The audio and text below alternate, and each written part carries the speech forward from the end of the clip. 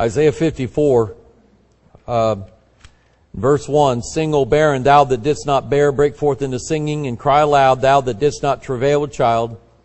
For more are the children of the desolate than the children of the married wife, saith the Lord. Enlarge the place of thy tent, and let them stretch forth the curtains of thine habitations. What that means is, make your tent bigger, because you're fixing to have a bunch of children. Lengthen thy cords and strengthen thy stakes. For thou shalt break forth on the right hand and on the left, and thy seed shall inherit the Gentiles, and make the desolate cities to be inhabited. Fear not, for thou shalt not be ashamed, neither be thou confounded, for thou shalt not be put to shame. For thou shalt forget the shame of thy youth, and shalt not remember the reproach of thy widowhood any more.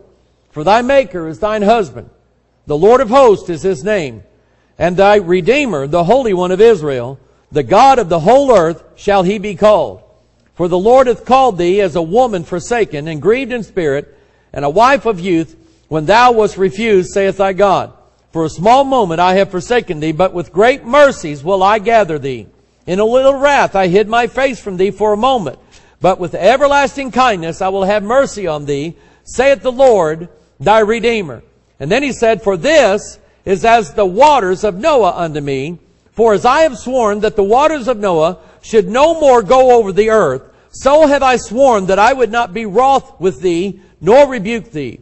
For the mountains shall depart, and the hills shall be removed, but my kindness shall not depart from thee, neither shall the covenant of my peace be removed, saith the Lord that hath mercy on thee.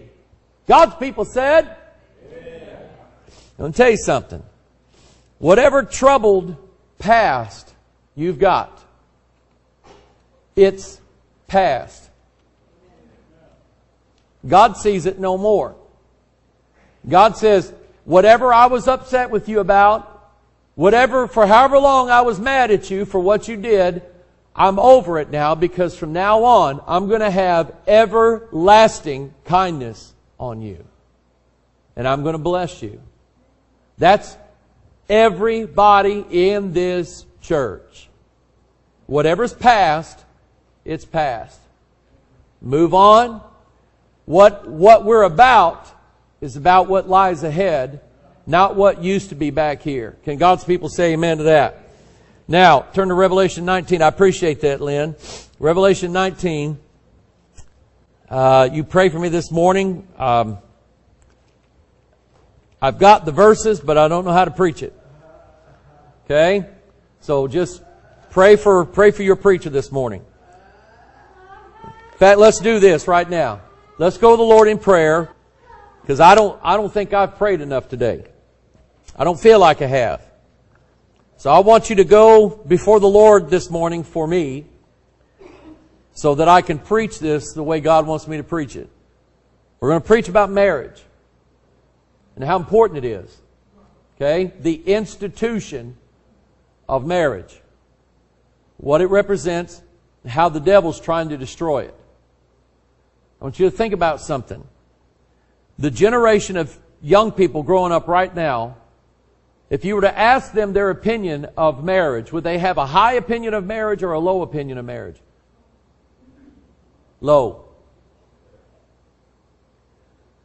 Young people today do not wait until marriage.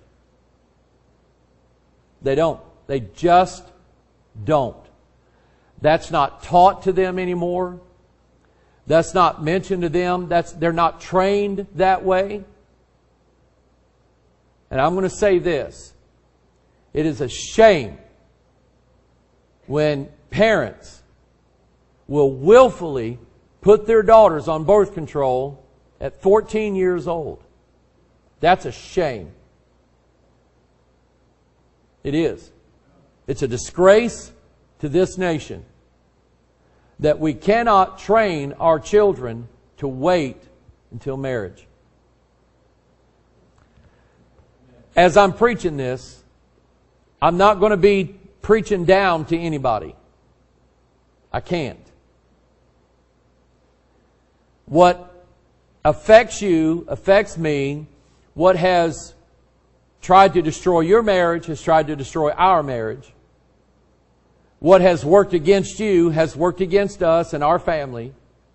So we're not any different than anybody else in this place or anybody else watching online. Okay? I just want you to know that. I'm not... And there are many people in this church and our extended church who have divorced and remarried.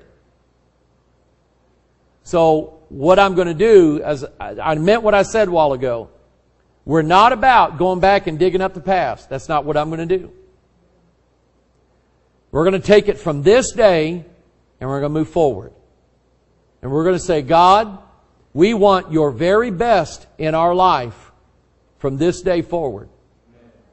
Whatever mistakes I made in the past, whatever I used to do, let that be gone and over with. From this day forward, I want your very best in my life. Amen? So you pray for me this morning. Heavenly Father, I know the devil hates this. I know he doesn't like the idea of marriage. He doesn't like the union of marriage. He doesn't like what it represents. Because one of these days, Jesus Christ is going to appear in the clouds.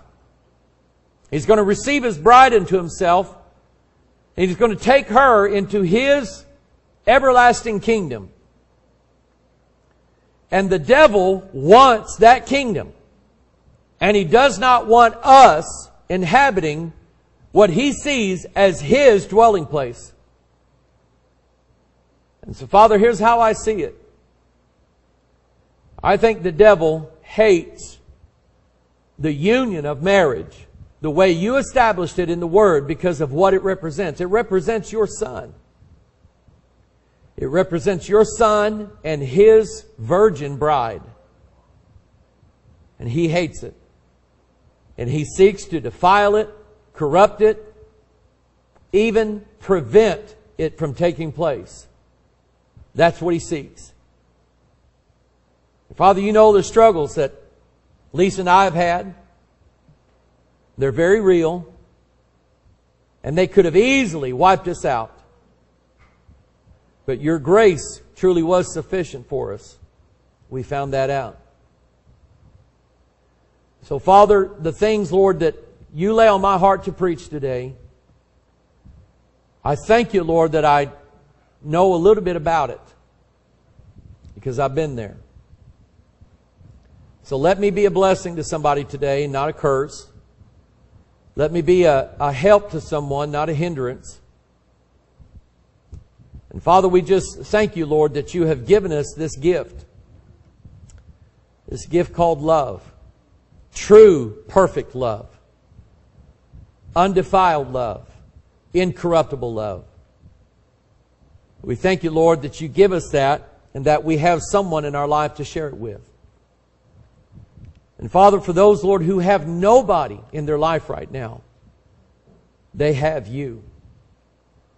And are you not better than husbands and children and the riches of this world? Are you not better than all of those? So, Father, Lord, help me to preach this. Help us, give us some understanding, Lord, of what's going on around us, of what the devil's trying to do when things don't look so well in our homes. Lord, help me to preach this, Lord. I don't know how to do it. So, Lord, use your word and let it be effective in somebody's life today. We pray this in Jesus' name. And all of God's people said.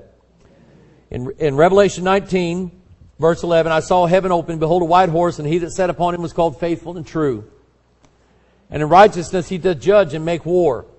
His eyes were as a flame of fire, and on his head were many crowns. And he had a name written that no one knew but he himself. And he is clothed with a vesture dipped in blood, and his name is called the Word of God. And the armies which are in heaven followed him upon white horses, clothed in fine linen, white and clean. And out of his mouth goeth a sharp sword, that with it he should smite the nations. And he shall rule them with a rod of iron, and he treadeth the winepress of the fierceness and wrath of Almighty God. And he hath on his vesture and on his thigh a name written, King of Kings and Lord of Lords. And I saw an angel standing in the sun, and he cried with a loud voice, saying to all the fowls that fly in the midst of heaven, come and gather yourselves together unto the supper of the great God. Now turn back in that same chapter to verse 6. Turn back to verse 6.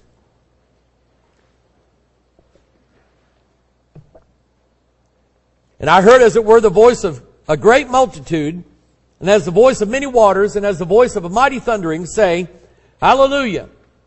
For the Lord God omnipotent reigneth. Let us be glad and rejoice, and give honor to Him, for the marriage of the Lamb is come, and His wife hath made herself ready. And to her is granted that she should be arrayed in fine linen, clean and white, for the fine linen is the righteousness of saints. And He saith unto me, Write, Blessed are they which are called unto the marriage supper of the Lamb. And He saith unto me, These are the true sayings of God. Needless to say, I believe in marriage. I believe in God's version of marriage, not what Nancy Pelosi and Barack Obama and the Supreme Court has decided marriage should be, but I believe in God's version of marriage. One man with one woman for life. That's what I believe in. Now, God hates divorce. There are exclusions to that, but also God forgives all sins and all bad things, including bad marriages. God forgives them. So I'm not going to give you some lesson on divorce and say, those of you divorced, you need to leave our church because you have no place in here. I don't believe that. What I believe is, whatever state you are in right now, God can bless that. God wants to bless that. God will bless that. And from this point forward, we move on. And we say to the devil, and we say to the past, never again. Never again. Because we've all made mistakes. We've all had bad experiences. We've all had rough lives. A lot of it at our own doing, done by our own hand. And we've hopefully learned from those things. And we're ready to say, God, I'm ready to grow up. I'm ready to move on. And I don't want anything that I used to be or used to be a part of. I want nothing to do with that from this day forward. God, I want my life. I want my house. I want my home. I want my family dedicated to you. And you know what? It takes one spouse in the marriage to do that. God will still bless that. God will still bless that.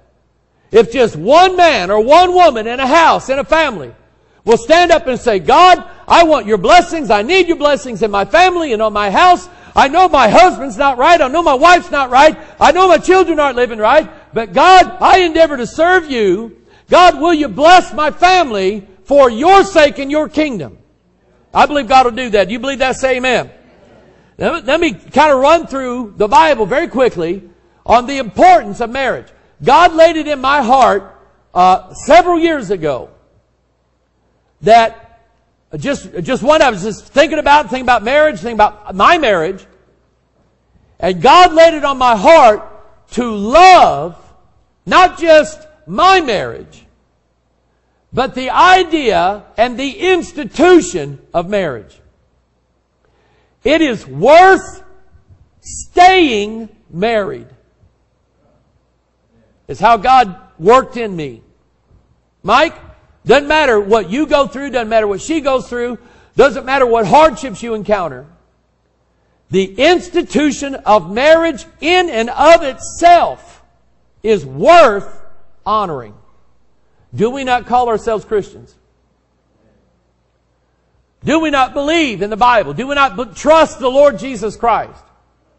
If we do those things, then we are saying that we consent to God's institution of a man and a wife together for the rest of their life. How long is Christ going to be married to His church? Until the day they die, which is never. You think your marriage is long? Let me just run through some verses very quickly. You can try to stay up with me, or you can just kind of read along. Matthew 22:2. The kingdom of heaven is like unto a certain king which made a marriage for his son. God said His kingdom has to do with marriage. Matthew 25:1. Then shall the kingdom of heaven be like unto 10 virgins, which took their lamps and went forth to meet who? The bridegroom. And 5 of them were wise, 5 of them were foolish. They that were foolish took their lamps and took no oil with them, but the wise took oil in their vessels with their lamps. Again, the kingdom of heaven is likened unto a marriage. John chapter 2 verse 1. And the third day there was a marriage in Cana of Galilee, and the mother of Jesus was there. And both Jesus was called and his disciples to the marriage. And when they wanted wine, the mother of Jesus said unto him, They have no wine. Jesus said unto her, Woman, what have I to do with thee? Mine hour is not yet come. The very first miracle that Jesus did, he did at the wedding. He was bid to the wedding, he consented to the wedding, and he blessed the wedding by his presence and by providing the wine. Excuse me. Hebrews, by the way, there's two types of wine in the Bible. And this plays heavily into the kind of marriage that you're going to have. The new wine of the Bible comes directly from the cluster. That means it's not been corrupted by leaven. Leaven has not gotten into that and drained all the sweetness out of it and replaced it with alcohol. Leaven pukes alcohol, which pukes out of people. Amen? If that's the kind of wine you're going to have in your life, that's the kind of wine that you're going to have in your marriage. If you're going to have corrupt wine in your life, then you're going to have a corrupt marriage. Alcohol, you listen to me. Alcohol does not save a marriage. Alcohol does not make a better marriage. Alcohol does not make a better husband. Alcohol does not make a better wife. It doesn't. The lack of strong drink is a benefit to both husband and wife and children. Hebrews 13:4. Marriage is honorable. In fact, turn there, and I want you to underline this verse in your Bible. Hebrews 13:4. Marriage is honorable in all. And I want you to look at that next phrase. And the bed undefiled. Y'all know what that means, right? Your bed must be undefiled. But whoremongers and adulterers, God will judge. See, nobody wants that. Nobody wants to think about that. Nobody wants to talk about that, including a lot of preachers. They don't want to mention this verse in church. They don't want to bring it up. So instead, you'll have church services where the pastor is going to talk sleazy for about 30 minutes to everybody. He's going to talk dirty. He's going to talk about how you can have a hot romance in your marriage. And all that, he's trying to excite the wicked, covetous desires of the lost people in his community. And he's trying to draw them into his church thinking, if I get them in here through lasciviousness, by talking dirty, then I can introduce Jesus to them and they will get saved. That man's an idiot. That man is defiled in his mind. There's no doubt in my mind that a preacher who will preach like that and do things like that, he's got a dirty mind throughout the week. Zero doubt in my mind. Marriage is honorable in all, and the bed undefiled, but whoremongers and adulterers, God will judge. You can either do it God's way, or you can do it your way. God will bless a marriage, and He will curse adulterers. Just try it and see. Ephesians 5:31. For this cause shall a man leave his father and his mother, shall be joined unto his wife, and they two shall be one flesh. This is a great mystery, but I speak concerning Christ and the church. In fact, turn back to Genesis chapter 2. Genesis chapter 2. Before there was a church, there was a marriage. Before there was a bishop, before there was a church service, there was a marriage. Before these cities were built, before there were kings and governors and rulers, there was a husband and a wife. The moment that God put a man on this earth, and He says of all of His creation, God saw that it was good, God saw that it was good, God saw that it was good. He looks at man and He says, it is not good that the man should be alone. So before anything else that ever shows up in this world, there was a husband and there was a wife. So in Genesis chapter 2, verse 18, the Lord God said, "It is not good that the man should be alone. I will make an help meet for him." And if you look in verse 21, "And the Lord God caused a deep sleep to fall upon Adam, and he slept, and he took one of his ribs and closed up the flesh instead thereof. And the rib which the Lord God had taken from man made he a woman. He brought her unto the man. And Adam said, This is now bone of my bones and flesh of my flesh. She shall be called woman, because she is taken out of man. Therefore shall a man leave his father and his mother, and shall cleave unto his wife, and they shall be one flesh." How many men's in that marriage? One. How many women's in that marriage? Jesus himself even quoted this, giving his consent and his blessing to it. Marriage is one man and one woman. Now you say, well, what about Abraham and what about David and Solomon? They had all them wives. Surely God's in that. God was never in that. God, you never see God consenting to the multiple wife issue. God's version of it was one man and one woman. Always. Okay? You know what I think Abraham did? I think he did wrong. The fact that Solomon had multiple wives does not add to his godliness and his wisdom. He shows forth in his own life the fallacy of having multiple wives. They tried to kill him. They were out to destroy him. He ended up making false temples to their false gods. And at the end of his life, he's writing down, and he's writing the book of Ecclesiastes, and he's not saying, I had 1,000 women. I wish I'd have had 2,000. He doesn't say that. He said, it's all vanity. He said, I have everything that a man could want. He says, vanity and vexation. He said, guys, don't even go that route. I went down that road. I did not find what all us men are looking for. I did not find at the end of that road. And I had it more than anybody else in this world. And I found nothing at the end of it. One man and one woman. God does not bless a man. I've had people call me. I had a lady call me several years ago, and she told me that her husband was trying to talk her into having another woman be part of their family. And he said, well, look, God told Abraham to have these wives. Look, David had all these wives. Solomon had all these wives. All these kings had all these wives. I think God is leading me. I think God is leading me to have another woman as being part of our family so we can honor God. And I said, ma'am, let me tell you the truth. Let me tell you what your husband's really thinking that you can't see in his head. If you can't see it, then you're blind.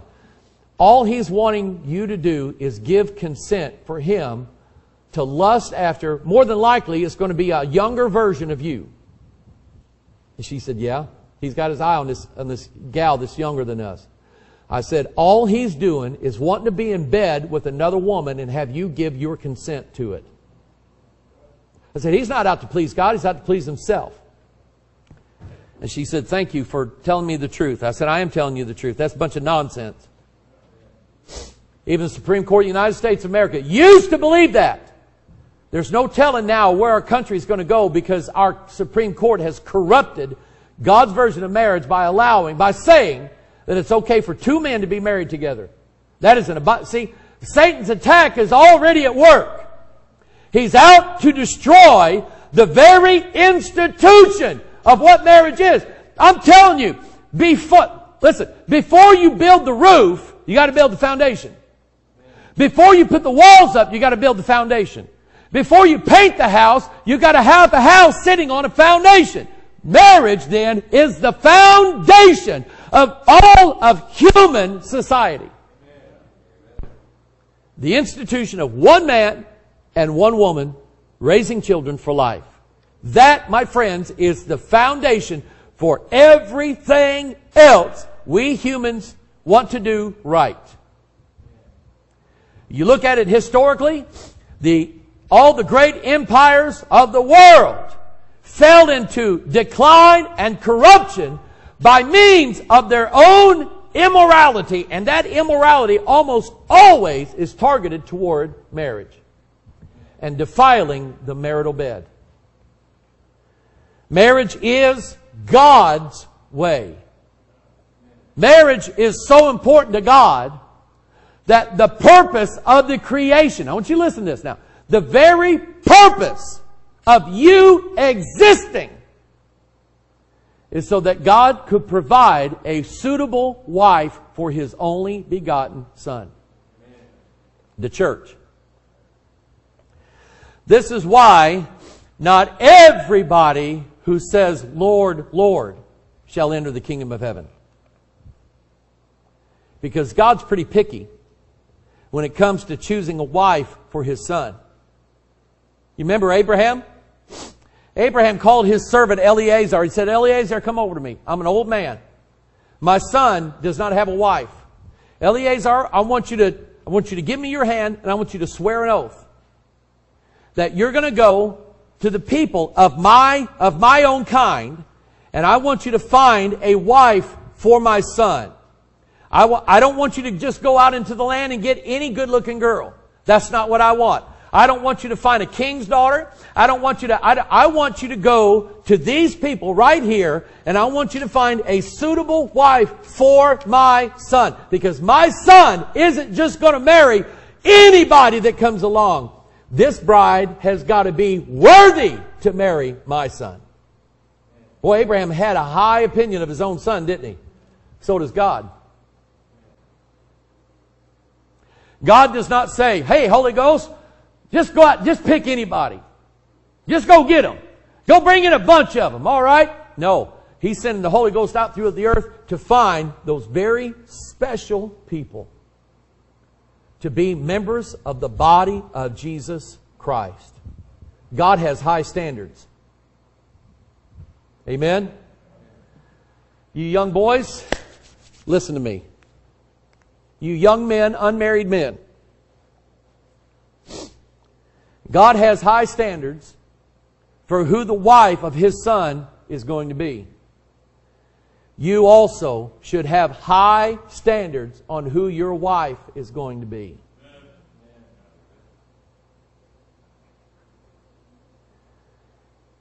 If your idea of a good wife comes out of Playboy magazine, you're not going to find a good wife. You're never going to have one. I was taught, and I'm just going to say this. Boy, look at them snowflakes out there. They're big. Just think liberals falling out of the sky.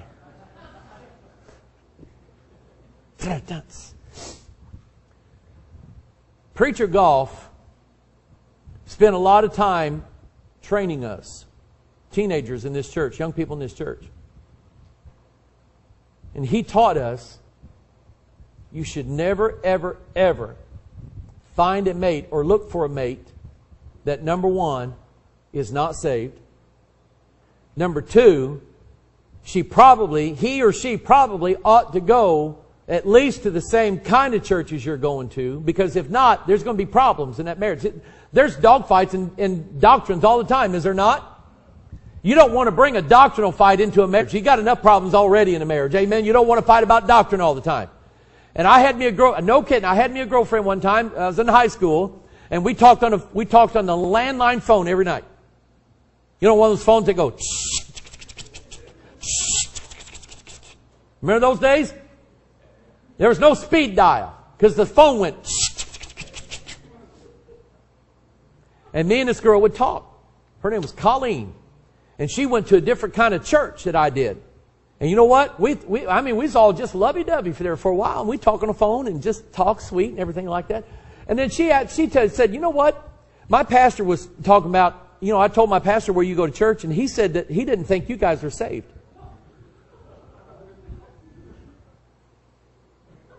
What? Yeah, that's just what he said. He didn't think you guys were saved. Well, who does he think he is? Boy, I got mad. We broke up that week.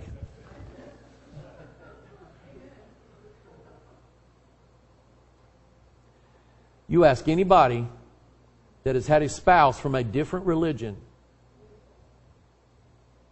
and it's only by God's grace that they're even still married. Because religion is high on the list of our thought processes, is it not? Let me get back into my notes here so it don't take all day to preach this. This is important. Let me put this up on the screen here. I got two deals: marriage prevention and marriage destruction. Okay? Marriage prevention is the young people that are growing up now. The devil will do everything in his power to prevent young people from ever getting married. So what do we have going right now? We have teenagers, young people in their 20s, going into their 30s, who have had multiple partners, but never a marriage. That is called fornication. And it's wrong. It should be illegal, but it's not. It's wrong. Just because the world allows it and it's legal does not mean that it's right. Young people, listen to me. Young people online, listen to me. Do not think that it's ever going to be okay with God that you and your lover shack up and commit fornication and just think in your mind, well, we love each other, so we're just as good as married. It does not work that way. If it's as good as married, then why don't you get married? See, God sees right through that nonsense. Marriage prevention. Satan seeks to destroy the institute of marriage by either preventing young men and women from ever marrying or by locking them in marriages where the spouses are unequally yoked. In other words, they get married, but they chose the wrong person, and now they're stuck with them, and they're never, ever, ever going to find God's happiness in their life because of it. Now, please keep in mind, I'm not your enemy. And I'm not talking down to everybody like, Lisa and I did it right, what's wrong with you people?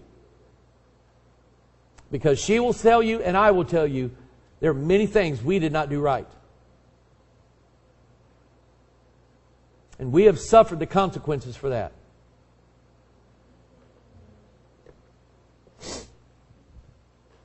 Marriage prevention.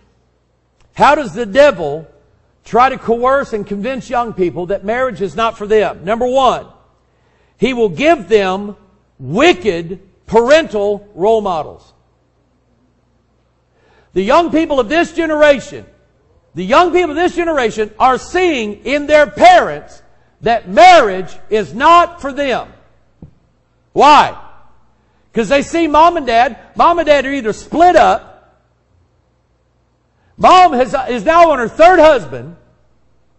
And so what that's done is that's brung somebody else's kids into your kids' house. And I promise you, your kids are not fine with that. And now they have to put up with somebody else's kids. Now they have to put up with some guy in the house that's not their dad, who's bossing them around, telling them what to do, or neglecting them, or abusing them, or molesting them. Am I making that stuff up? No, I'm not. I'm talking about Jefferson County, America. They have parental role models that do not show forth what godly marriage is all about. It's about a man loving a wife and a wife loving a husband and them getting along together and them working things out, because that's what our grandparents did. Our grandparents fixed things. They didn't throw stuff away that didn't work anymore. They fixed it. My mom and dad had good role models. My sister and I had good role models. For the most part. It would have been better for my dad to go to church, but he didn't. I did not let that affect me.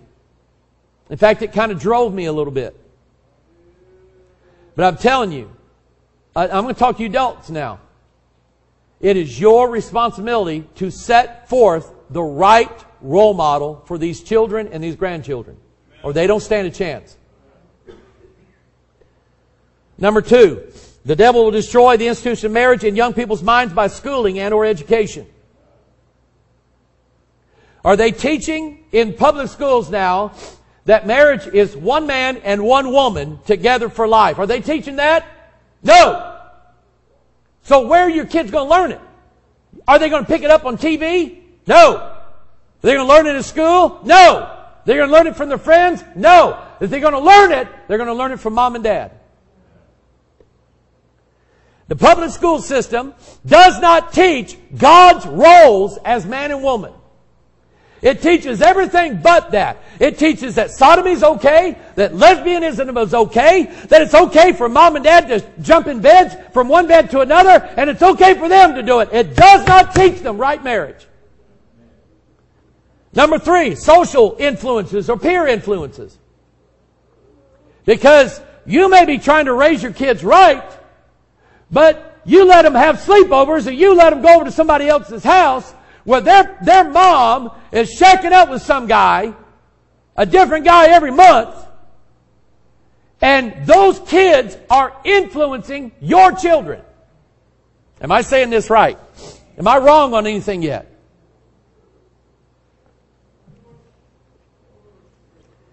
What about media, such as are kids going to get a proper idea of God's version of marriage from the television set?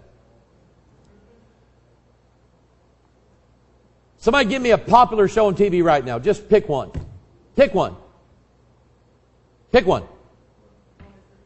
Huh? This Is Us. Okay? What's it about? I don't know what's it about. Life. How many people on that show is married the right way?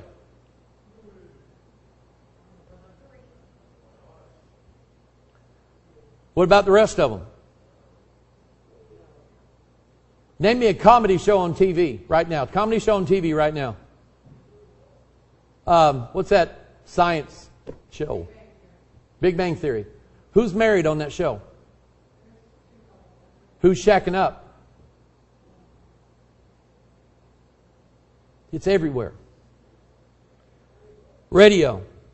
Katy Perry's trying to tell your daughter that she kissed a girl and she liked it. You going to let your daughter listen to that? You going to let your daughter watch MTV? You going to let your son watch gangbanger hip-hop artists who speak some of the most vile, disgusting language to your children? If somebody came up to your child and he used the language that's in most rap songs, you'd pop him in the eye. If you start talking to your kids that way, would you not? Would you shoot him? Would you want to? Then why do you let them listen to that stuff? Why would you let your children listen to that stuff? I went to a pastor's house one time. We were painting. And in his daughter's room, she had about 11, 12-year-old daughter. In his daughter's room was the current pretty boy rock stars of the day, posters all over, half-dressed posters all over that daughter's room. A pastor's house. By the way, he turned out to be queer. Music. Unfettered or unfiltered or unprohibited internet. In most American homes, mom and daddy give their child internet and does not monitor what that child's doing on the internet. What do you think he's doing in there? Let me ask this. What would you be doing in there? If I would have had internet when I was 16 years old and my parents did not monitor what I was doing on the internet, I probably wouldn't even be alive today. It's bad enough we had Benny Hill coming on Channel 11. That was bad enough. Or unmonitored cell phone communication. What was Snapchat designed for? What was it designed for? Somebody tell me. So you could send and receive transmission of images or text that would be deleted after about a minute. So somebody else couldn't find out what you've been sending and receiving? Why would you let your kids have that? And then, to top it all off, there is a void of biblical influence and grounding in those children's lives. To top it all off. See, it's hard enough to train children the right way if you are giving them biblical grounding. But when you do not give them Bible teaching, Bible lessons, biblical grounding, when you don't say, hey, get up, we're going to Sunday school. When you say, hey, we go to church Sunday morning, Sunday night, Wednesday night, we go to church. You live in this house, you're going to go to church with us. When you move out, you can quit going. But if you come in this house, you're going to church. And when parents do not provide for their children that biblical grounding in their life, all of this stuff now has taken over their minds. Do you think they're going to turn out to be good Christian young boys and young girls? They're going to turn out to be perverts and pedophiles. If you go to KMOV's cell phone app, I pulled it up this morning. I like to look at mugshots. Because I see these people all around us. That creeps me out. There's a 17-year-old boy mugshot who was arrested for having child porn on his computer. 17 years old! And he's ruined for life! If he gets out of prison, he will be tagged with this perversion deal, and that will follow him the rest of his life. Simply because mom and daddy did not care enough to do something about what that boy was watching on the internet. Plus not get him in church. Boy, devil, you came up with a pretty good plan there, didn't you? Is it working? It's working.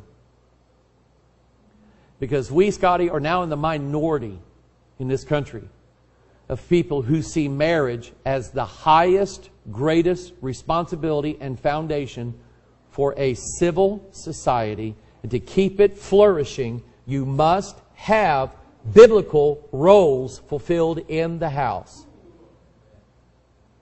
And if you don't, then the foundations are then destroyed and the people will perish. The question I have now is, I want God to save America, but the question now is America even worth saving now? Do I want America now to prosper? That's the way our president is taking he's taking his country to prosper. Is that good? I guess maybe. But if we are not building alongside that a foundation of biblical morality and the proper roles of a husband and wife in this country, if we're not building that foundation, our prosperity won't matter. You're going to have all the money in the world, and somebody's going to eat it up or take it right out from underneath you. You're not going to keep it. God's ways are right, and God's ways are just, and God's ways are holy, and God will not allow a nation to turn their back on His version of morality and exist very long. Have I said anything improper so far? Have I said anything wrong so far? Now, it's about 1:15, and I'm not anywhere near done. So I'm going to stop right here. Not going to go on. Okay? But I want you to ponder now what we've talked about so far. Let me show you one statistic. Look up here. These are the 10 states with the highest divorce rates. Nevada, Arkansas, Wyoming, Oklahoma, Idaho, Kentucky, Alabama, Mississippi, West Virginia, and Delaware. You know what I see here? You know what I see? Half of these states are Mormon Belt states. The other half are Bible Belt states. And they're the ones with the highest. Delaware's number 10, and it's a liberal state. That means 40 other states who are far more liberal than we are here in the Bible Belt or the Mormon Belt. And their divorce rates are nowhere near what our divorce rates is. Now, my theory is it's because the liberals don't promote marriage anyway. You can't have a divorce rate if you don't have a marriage.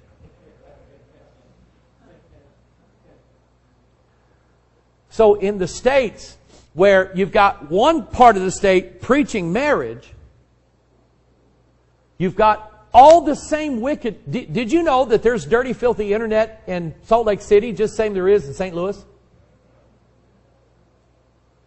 So while you have part of the people preaching marriage, so these young people are getting married. But they're getting married and they are bringing with them all of the immorality that they've learned in the school and in their role models in their homes, and but their friends and the internet, the music, they're bringing that with them. Marriage is busting up. Makes sense, doesn't it? It's working. The devil is destroying marriage and what it means. While we're trying to preach it on top, he's destroying it under the foundations, and it's going to crumble. What kind of chance does your child have of having a lasting, wonderful marriage in these days? There's not much chance. The odds are against them. So what do we do about it? Hebrews 13:4 again. Marriage is honorable in all, and the bed undefiled. Whoremongers and adulterers, God will judge. I'm not your judge.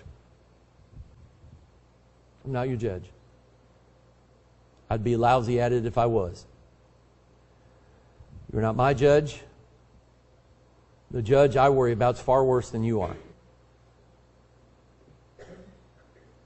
And I'm here to tell you, if you play around with perverting God's version of marriage, God will get you. He'll get you hard and get you mean. And if you live through it, you might learn something. If you live through it.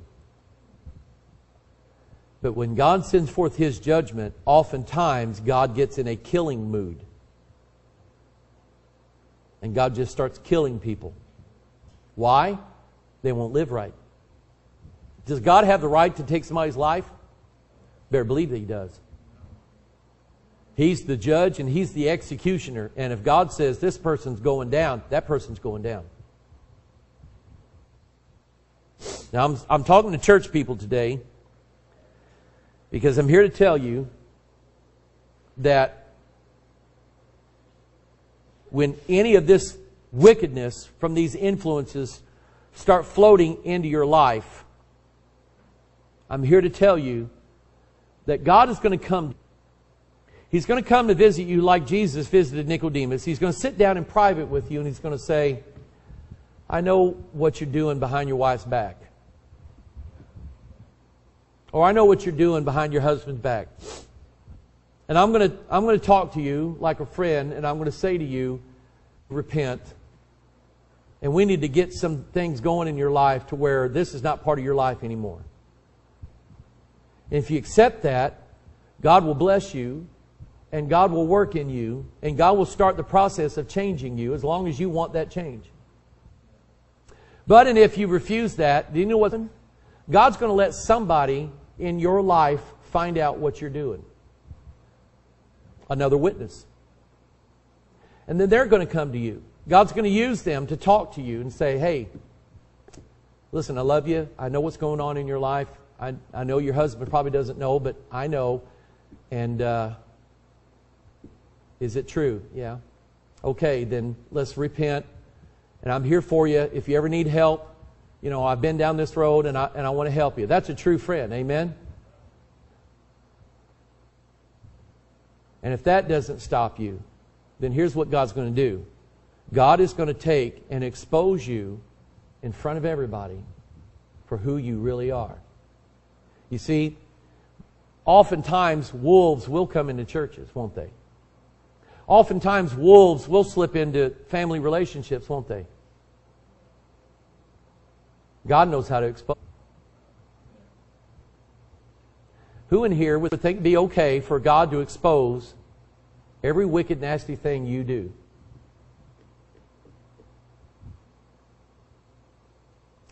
Let that fear drive you. Let that fear compel you. Because the devil will try to convince you that you can keep doing these things and go this way and get by with it and it'll be okay. Nobody will find out. He's laughing at you because he knows how it's going to turn out. God is going to expose you for who you really are. God's going to show everybody what you're made of and what your fashion is. So let that fear drive you to your knees, begging God to change your life. Bow your head. There is no way in the world I'm going to have all on this one. Not a chance. I'm not preaching this to embarrass anybody. I'm not preaching this to call people out. I'm not preaching this to expose anybody. So consider this. I'm honest. I'm going to be honest with you as an honest man can be. I have no idea what any of you do with your marriage. I have no idea. Not a clue. Okay? So consider God taking you in private and saying to you, we need to talk.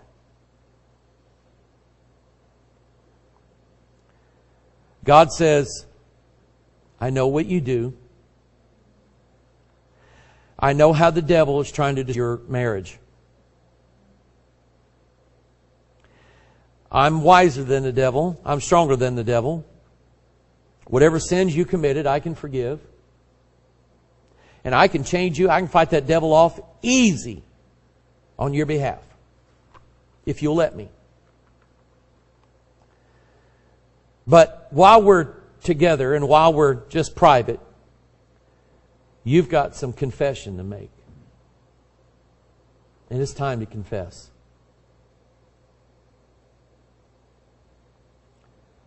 Folks, I'm telling you, I'm not preaching down to you. I've been there. I've been there.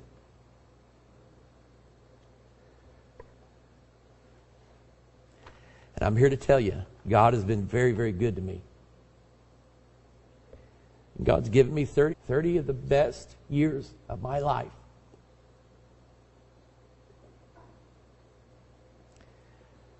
I would not want to live a day without my wife being right at my side. God's blessed me so that when I go somewhere, she's right on my hips. She's right there with me every time. And I'm here to tell you, God is so good, and He'll be so good to you. And He'll take you, and He'll forgive you clean, and He'll make you whole. And He'll start working in your life. Things that you didn't think could be done, God will start doing them. And God will make you the most happy, blessed husband or wife that's ever walked in shoes. God will do that for you.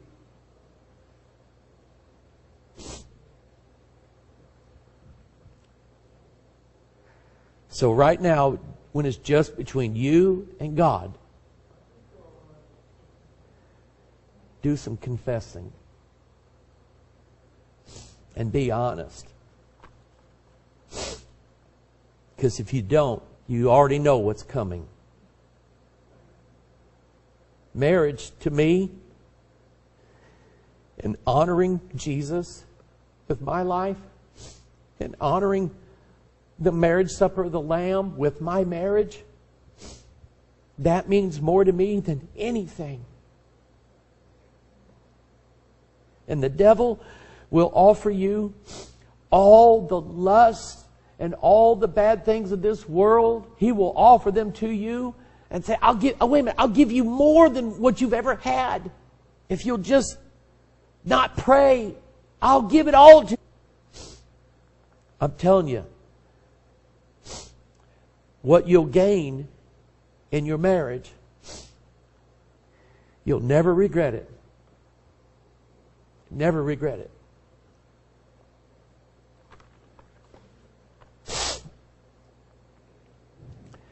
Father in heaven, we come before you today, and I thank you.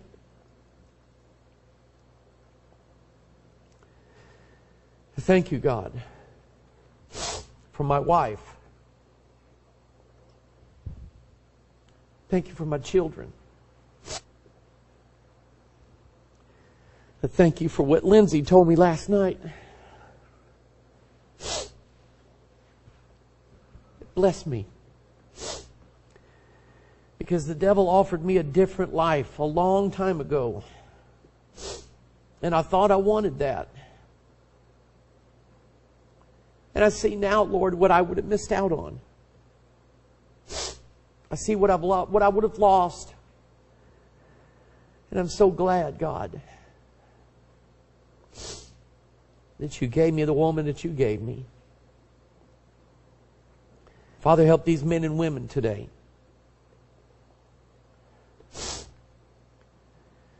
Help them, dear God, to fall in love with marriage. To fall in love with what it represents. The beauty of the marriage supper of the Lamb and how it's going to take place. There's not been a wedding or a marriage in this earth that is going to be as grand as the marriage supper of Jesus Christ. And we get to be there as the bride. So, Father, I want to show forth Jesus. And I want my wife to show forth the beautiful church. And I want our lives to be an example of how God can work in a young couple and straighten things out and give them children and give them grandchildren and let them grow old together. That's what you can do. So, Father, would you do that today in these my people? Because their marriage is very important to me too. And I want them to find the happiness that I found. That's what I want. I want that for all the people that are visiting with us today. I want it for their marriage too. Because if we're ever going to beat the devil in this country, we're going to have to beat him with the superiority of godly biblical marriage. Or we're going to lose. Father, I pray, dear God, that you would just visit now with every man, every woman, every young person in this room, and speak to them and deal with them and help them, Lord. Bring to mind the things that are working against and give them space to repent. I'm pretty sure, God, they'll do it. Because I know these people well enough to know. I know they like to be honest with you. And they don't want anything, God, in their life that's going to hinder them being to other Christians or other people or even to their children. I think I know them well enough to know, God, that that's really where their heart is. Their heart is where their home is. And that not even this church is as important to them as their own home and their own family. So, Father, bless. Cause us to repent. Wash away all of our sins. And Father, help us to follow you in that beautiful, beautiful relationship. Again, Lord, to those, Lord, whose life have been shattered already. Father, help us to not dwell on what used to be or what could have been. Help us, dear God, to dwell on where You're going to take us. That's why we're here. Father, bless Your message. Bless Your word today. Help these people, I pray in Jesus' name. All of God's people said, would you stand to your feet? Are you glad you came to God's house this morning?